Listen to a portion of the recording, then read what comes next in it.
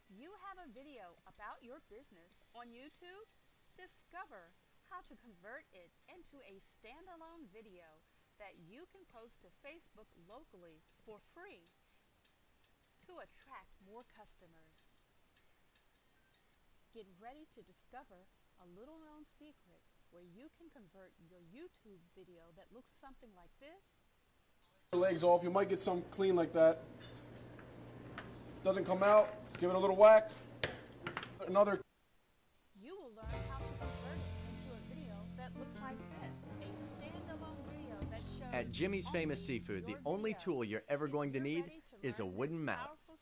If anybody tells you use a butter knife, that means they're not from Maryland. Snap all your legs off, you might get some clean like that. Doesn't come out, give it a little whack. Another.